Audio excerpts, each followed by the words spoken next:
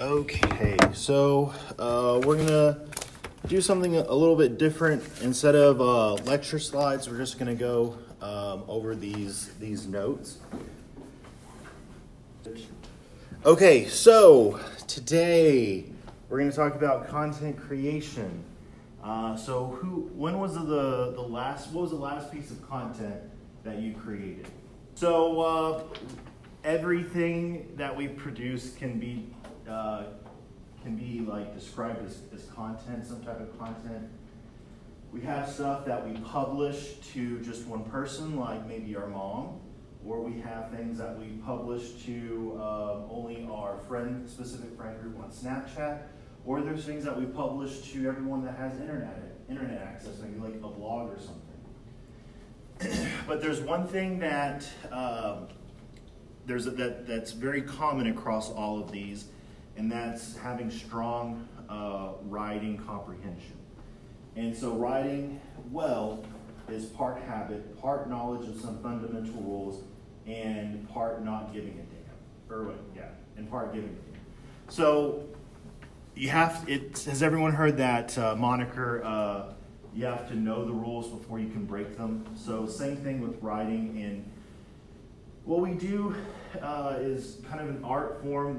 We teach you all these rules of design, these rules of writing, and once you understand them, feel free to break them, but we do want you to understand them to begin with and have a strong, be able to wield them appropriately. So when we talk about an operation definition of what content is, an operational definition is something that is more tangible, something that we can use and apply to what we're actually doing in the moment, where a theoretical definition might not have as many real-world applications. So for this context, for what we're in right now, content is everything your customer or prospect comes into contact with. It's the whole user experience. So you're going to notice this word like customer. Why are we considering people that would see our content a customer or a prospect? Why do we use that language? Why do we use that verbiage? Because one, they're probably following you or following your content. However you're posting it, they're always wanting to watch it. And two, they're following you because you have a certain brand that you have. And so what does the word customer entail? Like what are some of the implications attached to the word customer? That your content is the product you're selling. So they're seeking a product, they're seeking something, they found it within you, and now they're engaging. They're consuming your content. What does it mean to be a prospect? Has anyone taken sales, ag sales? What's a prospect? It's someone who could be a client. Yeah, absolutely. Customer. Yeah, and so somebody who has bought in is a customer, somebody that hasn't bought in yet could be a prospect.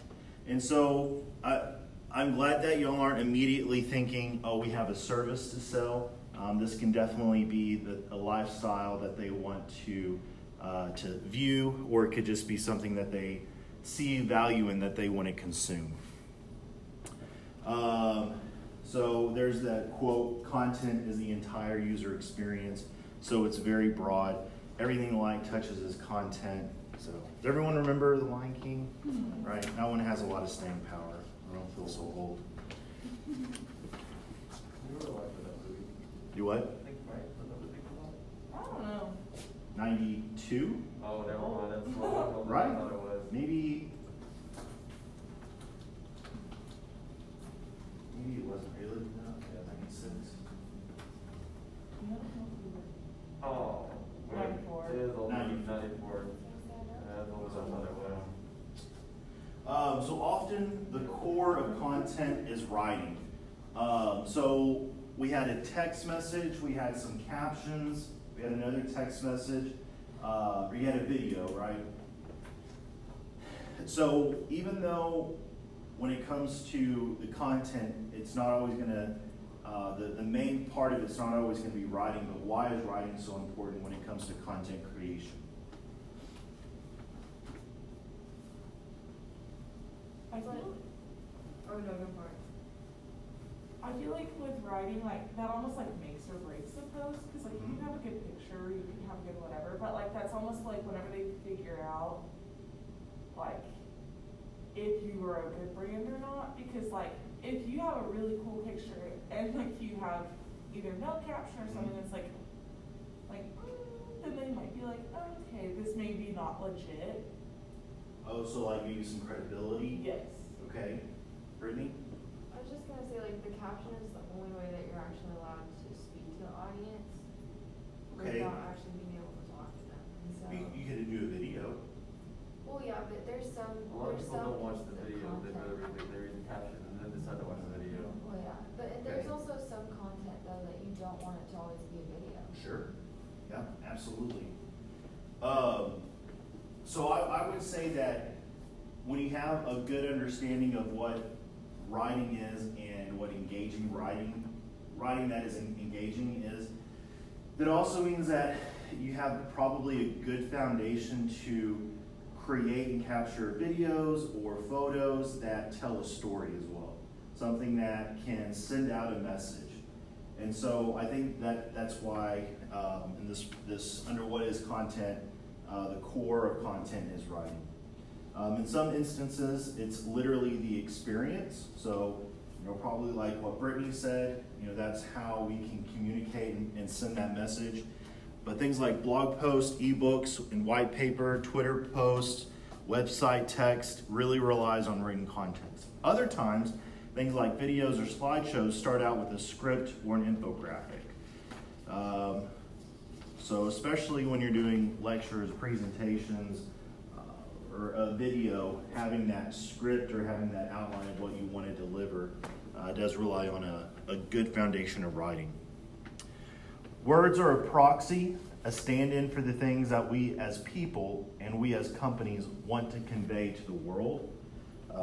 So we talk a lot, especially like in communication studies, that words are really, really powerful, and the words that we choose and the context that we place them in are really important because they are so powerful. We can look at a lot of cultural norms or contemporary cultural issues where words and the meanings that we place behind them can cause a lot of pain, or they can cause a lot of hope. And so I'm sure you can think in your own instances where words have harmed or words have created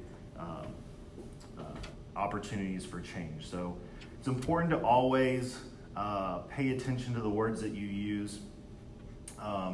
Even take them out of context. Whenever we talk about message delivery, one of the examples that I always use, or one of the devices that I want people to use, is type out your message and then read it in the worst possible way. Because if you write a message and you leave the door open for it to be misunderstood, chances are it will. So write so that there's no way that anyone could misunderstand what you're writing. So that was kind of off topic. Another thing to kind of begin to get you into this mindset of providing quality content creation is ask yourself, are you telling a story from a unique perspective?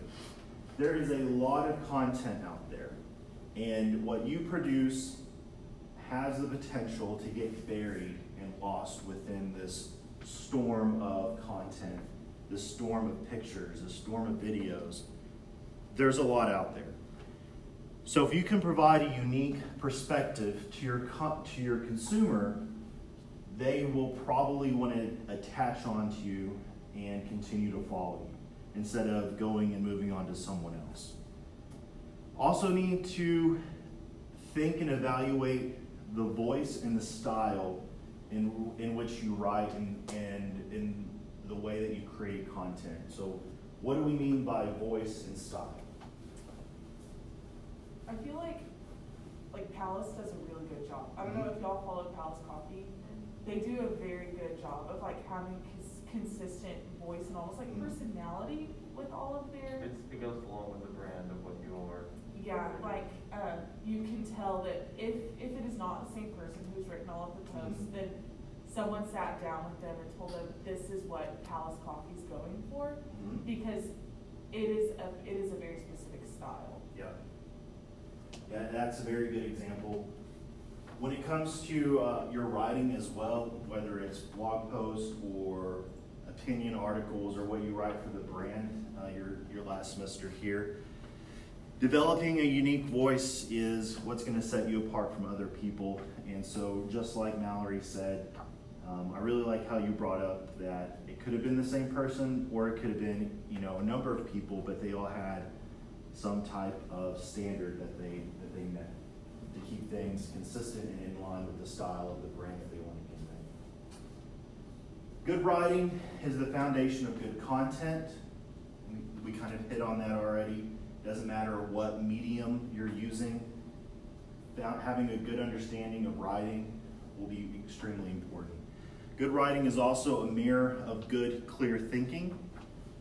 I know often, especially when we get up against a deadline, we are writing things out and rarely take time to reread, proofread, or in some instances, delete and rewrite something that we wrote. So when you are out into the profession or out in the real world and you're called upon to write something or develop content,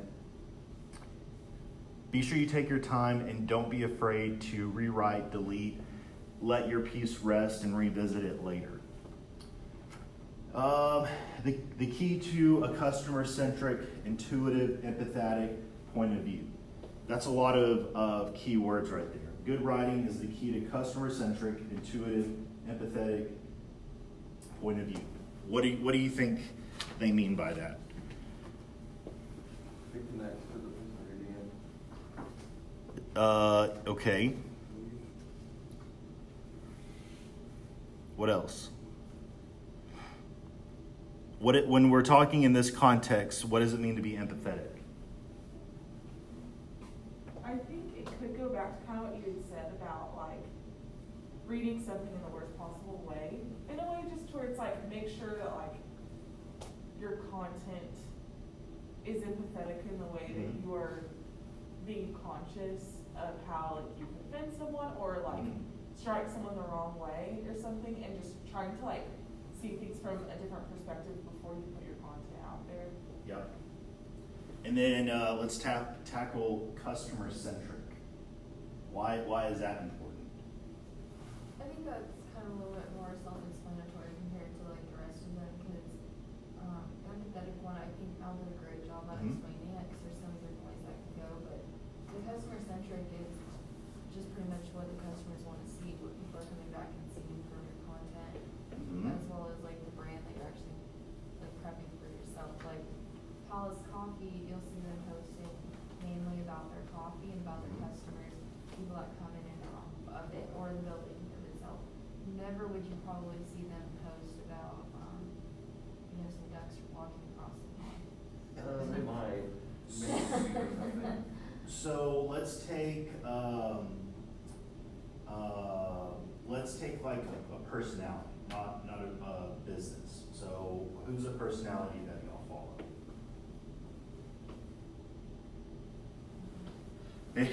Let's take a look at yeah. Let's take a look at co-eds. Y'all ready to be, Somebody said Kobe, I don't know who.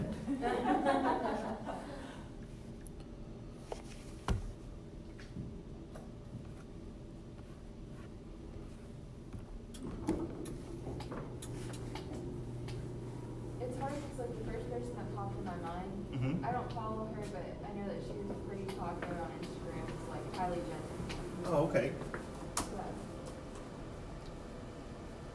I don't know why I was first on the top of my head, so.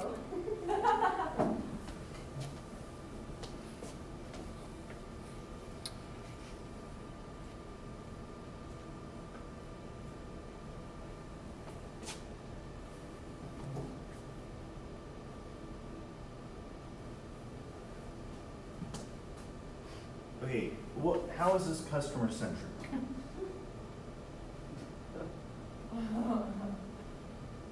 Is this bad content? No. I Why? I think it's subjective, but for like his audience, I think Oh, that look at how many audience. likes he has. Like His audience. it goes along with like his music, where they're like, that sounds like something Cohen What is said. he selling? Music, a Like vibe. attention. So he's selling a vibe. He is selling in and telling people like him that it's okay to piss people off. Okay to tell people. It's okay to be unapologetically yourself and screw anybody else that doesn't like it because God sent you to piss off the world. So, is he talking about his music? No. No. So sometimes it's okay to talk about the ducks walking across or swimming across the pond when you're selling coffee. If that's the type of vibe that you're. You know what's funny though is that like right below him you see, or you, Like the like, right right before it was like who to follow. Right after that was like Cody Johnson, and he was like talking about God and family. And, Oh, okay. so it's crazy to see like. The contrast between Yeah. the two. Yeah, so it's not always about selling like a product or trying to stay within the mindset of selling the product. Sometimes you're selling the brand. You're telling people that it's okay to be themselves or whatever. Okay, what intuitive? So we talked about customer centric, empathetic, intuitive. What does it mean to be intuitive? You have intuition. What does that mean? Figure it out. So you kind of, You know what? pick up on it. Pick up on what? Kind of like You need to say the thing. what they're wanting to get from you. Yeah, just like this kind of coat. Everybody wants to go and like read his like this and be like, gosh, what is he posting today? Mhm. So, do you think there's ever a point where his consumer calls on him to maybe change, or something requires him to kind of redirect a little bit? I think that maybe situations I feel like that might happen is like if there's like a huge thing going on in the world, it's like, hey, like now's not the time for this. Maybe Okay. now's the time for a more supportive message, and then next week I'll be back on my bullshit, you know? Yep, I think that's good. I think also like when relating to music, Mhm. if he releases either a more cheerful or like more sad album, Yeah. you might have to like now portray those kind of messages. Yeah, So- like whenever he comes out with his children's album. So this aspect of being intuitive. So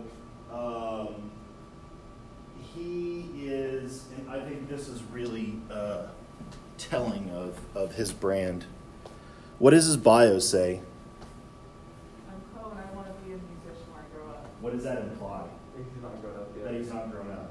And so his audience, I think, is a certain enjoys reveling in adolescence a little bit. And so eventually what's going to happen to that audience base? They're going to grow up. And so for him, if he was intuitive, at some point he would realize that his audience base is growing older, and to kind of get ahead of the curve a little bit and to begin thinking about how to rebrand or develop the messages to fit that new audience. So intuition, being intuitive, is kind of looking out and seeing what's on the horizon. His cover photo is Love the it. most Texan thing I've ever heard. It's the best, right? Yeah. So words matter. Your words and what you say and the style, how you say it, are your most cherished and yet undervalued assets. So think about your words being not the export, being the commodity, and that's what you have. That's what you can sell. Always look at some of these self-made YouTube, Instagram, TikTok stars. They probably didn't have much to begin with other than their words, and they were able to do a lot with them. So Words are powerful. Unless you're on TikTok, then that might be You might, yeah, you may not even have that platform around anymore here. Okay, so let's talk about marketing our content. Content marketing is building a relationship with your reader by empowering and educating them via content. And so I think often when we hear things like empowerment, I think our minds quickly go to maybe like a self-help or trying to build you up.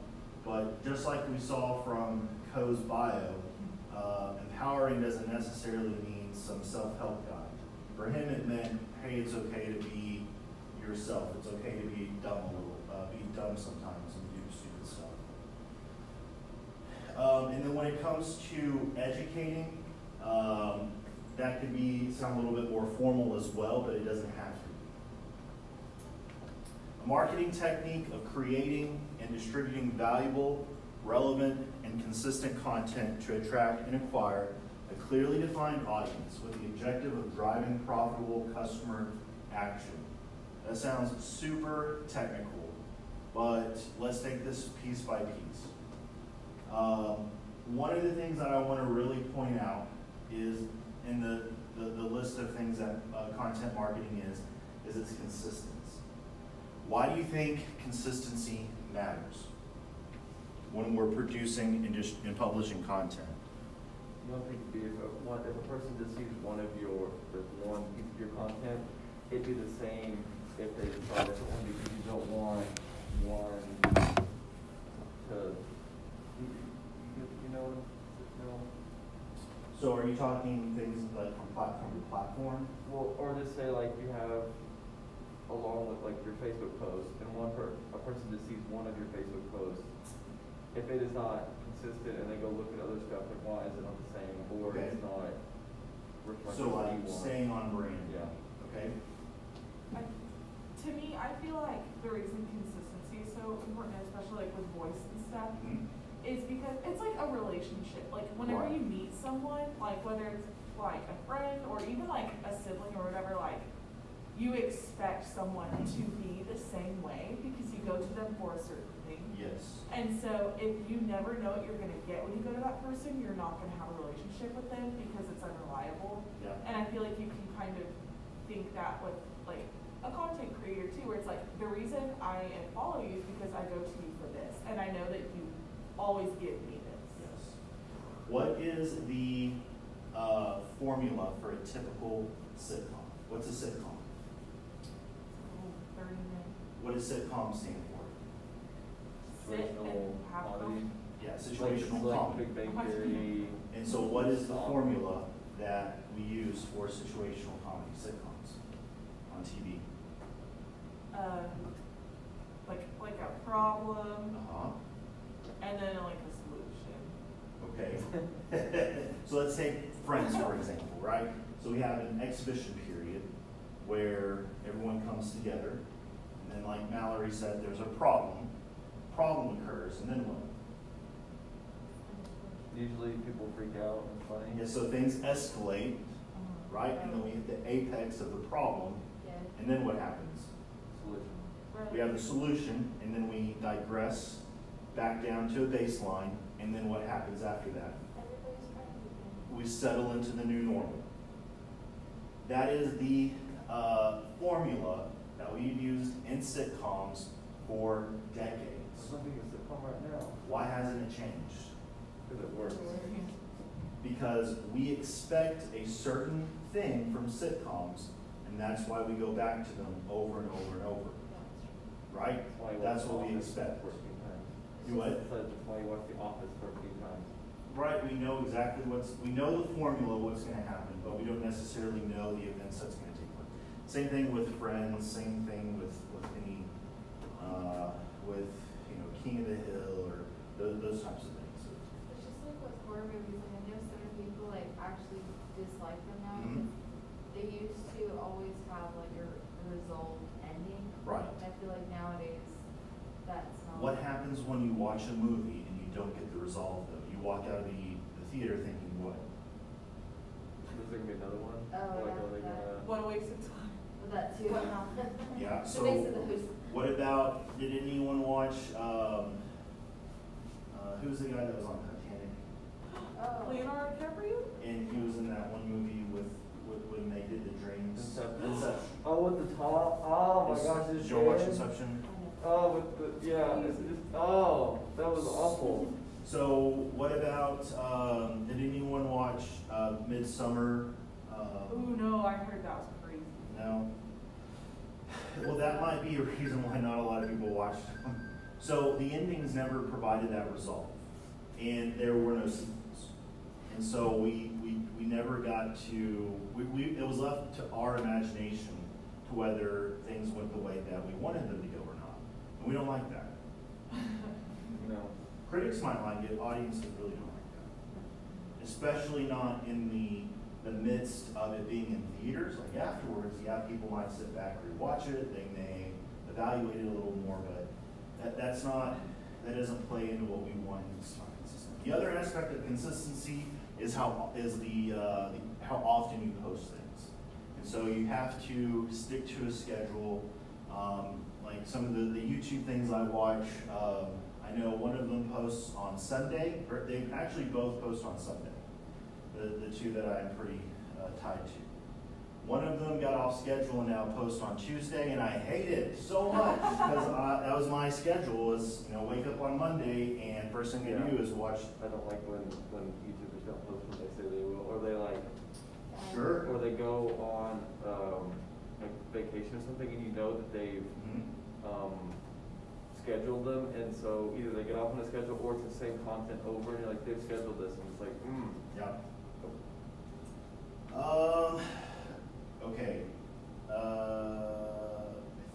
think we should be. So we talked about like distributing, like being consistent, having relevant, valuable, and attractive content. The next part is the clearly defined audience. Why do we spend so much time making you think about your target audience when we begin thinking about messages? It kind of gives you a direction too. Like it really does, it is helpful to you. Just like with Coast stuff, like he knows his audience, and that's why Yes. he feels comfortable being like, God made me to piss people off, because his audience is not like 60-year-old women who are empty nesters who are like trying to find something to do. You know? Yeah. It will not benefit you fiscally or make the most of your time to have a broad target audience, because you're going to waste time and money trying to reach people that don't want to be reached by you and don't want to consume your materials. So it may seem like you're leaving out a large audience if you target in and hone in too much on your audience, but it'll save you time, it'll save you money, it'll be more effective. Okay. Why is content marketing effective? We're seeing people tune out traditional forms of marketing. What is a traditional form of marketing? commercials, And how do we tune them out? fast forwarding recorded shows. So we have DVR. Not So even watching TV. we have DVR. We can fast forward through them unless we're watching live TV. Yeah. What else? Does anyone have Hulu? Oh, So you can pay a premium to not watch commercials, or you can purchase the episodes or watch them on Netflix, right? Or Amazon. So we're able to totally block out some of those traditional marketing content. So because of that, what do we turn to? Well, let's take a moment where we're forced to watch commercials. So what about like if you're playing a game on your phone and we're presented with certain ads that we have to watch before we can exit out of them, right? You know what I'm talking about? Yeah. What do? You look for that little red, or that little You wait for the as X, soon as or you possible. just play the game. Yeah, so you just put the phone down, or you just swipe up and go do something else. Or like ads on Facebook when you're watching a video, and they like, I don't know if it's the creator that puts the ads in it or if it's an AI, but it's always at the climax of the video, like reveal Yes. this, and it's like ad for Yeah. something really stupid. Yeah. But you know what's weird though is that, so my stepdad and my mom came down not too long ago. Yeah. And they just want to watch TV. They only Mhm. have cable back home, and so they came and watched like Netflix and Hulu and Yeah. those kind of things.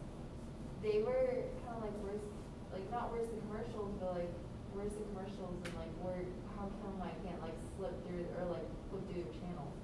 It was Mhm. crazy how she. It's kind they of a actually- shock. Yeah, My they parents, demanded that. yeah, my parents tried YouTube TV and they didn't like, Yeah. like, it's not like the standard form of TV. And I'm like, Because we're used to, it's not that, yeah. like, it's not that different than what I do, but they didn't like it. It's weird. So now what do we turn to? How do we market products now? Influencers. Influencers, which do what? Make, did you say videos? I said social media, but yeah. Yeah. Post on social media, and what do? You pay them and then they either like review it or just say to go buy it or Sure. whatever. What do you think is more effective than reviewing it in midst of, or sandwiched between two crappy products? Or just saying, hey, this is great, go buy it? Why? Because Comparing it makes it look a whole lot better. So more trustworthy, right? They were willing to say that these two products are crappy, but oh, whoa, this product's actually really good. I also like when they do say like it's sponsored and like they make like Right. they say it is sponsored, so I know, because most of the people that I watch, like if they accept that Mhm. sponsorship, then they actually will use the product. It's not just Right. them getting money from it. So Or that they at least make it seem like. yeah, well, Okay, do y'all remember the music festival, Fire Music Festival? Well, so there's this music festival created by this, he's like a just billion. some kid, really. He was fairly young, right? Yeah. So he sold really expensive tickets. People who didn't have a lot of money spent their savings on tickets to go to this island and have this really unique music festival experience. He had a lot of investors, and when people showed up, nothing was as they promised. It was really a disaster. It was in the Bahamas. There's just some random island in the Caribbean somewhere. So Kylie, no, one of the Kendall? one of the other ones, one of the Kardashians was actually paid like $1.5 million for one Instagram post promoting the Fire Music I wish I Festival. was that. For one post. Some posts. Yeah. So that was another form of marketing. It's not necessarily commercial. You have an influencer, you pay them money, and then there's a documentary on music. That's on Netflix. Yeah, there's actually a couple of them. It's really interesting. So we're moving away from traditional marketing. People love looking at content. We spend hours on TikTok. We spend hours on Instagram. We spend some time on Snapchat going through some of the stories that are on there. Potential customers are very accessible in those forms because we're out there, we're spending time on those. We're not necessarily looking at and critically evaluating the content for, is this a piece of marketing? Are they trying to sell me something? We're kind of lost in the story of it all. It's very cost effective. Creating content can take time. That's the only cost. But in terms of, even if you're going to be willing to pay for Facebook or Instagram to boost the post, or if you're going to pay for advertising on Twitter, it still doesn't cost a whole lot. Where commercials can cost thousands of dollars. In some instances, like during the Super Bowl, they can cost millions of dollars. So it's extremely cost effective for how well it works. Content, no. Sorry, this was just like a little fun fact. Yeah. For the campaign, like the Mhm. Josh Weingartner, all that. Oh, yeah. So one of my friends, she is like, so she works for TCFA, Uh-huh. and so she's been helping with the campaign. And she said in the past 2 weeks, just for Josh Weingartner's campaign, they Mhm. spent $2 million in 2 weeks. They're later than I'll pick right now because the main voting is tomorrow, and Yeah, I thought that was crazy. Like, especially, like, because you think about, like, around here, you're like, oh, it probably won't be as much. I can't imagine how much they spend for, like, presidential. Um, campaigns. So, I don't know if y'all when we turn on our local news, we don't see just a whole lot of political ads. Like when you do see a political ad, to me it's like, Yeah, it's shocking. when you go to swing states, that is all you see.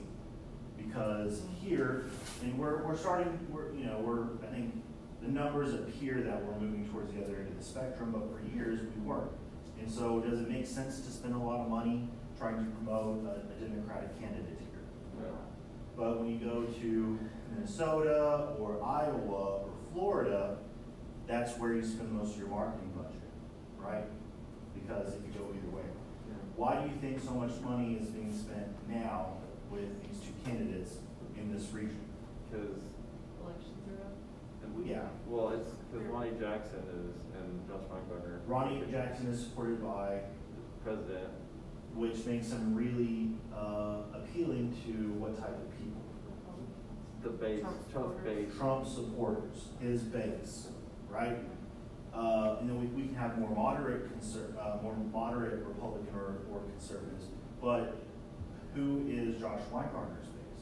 Is that as easy to determine? People that live in Canyon. Like ag people. So sure, ag people, we know he has an ag background, we know Ronnie doesn't. Why in some people's minds are they hopping on the Ronnie Jackson bandwagon when he doesn't even live here? He's not even from here. Because if they support him, they support the president. So that's his base. And so, what do y'all think that base is big enough for him to win in this area? I don't The know. base is here, but I don't know if the base would switch from like the local guy to, I don't know, it's gonna be interesting. Yeah, I don't know. And so when you say things like it's going to be interesting, what does that mean for the campaign? They've been doing this. You got to do the most. It's stressful for them You probably. got to spin. You got to try to get your name out there as much as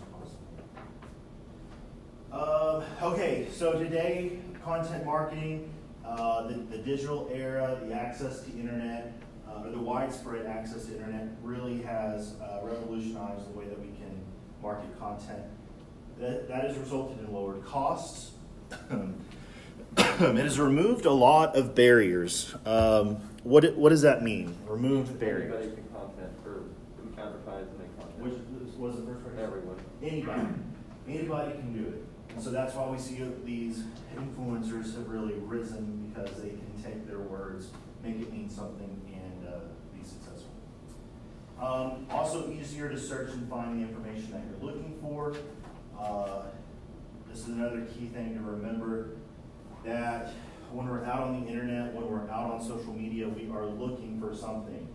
And so you always need to keep that in mind, that the consumer, the user, whatever it is a predator. They're on the prowl for something. They will not exert more energy unless they know they can find it, unless they know they can capture that prey. So let's take a 10-minute break, and then we'll meet back here. We'll wrap this up, and then we're going to talk about Adobe Spark. Cool.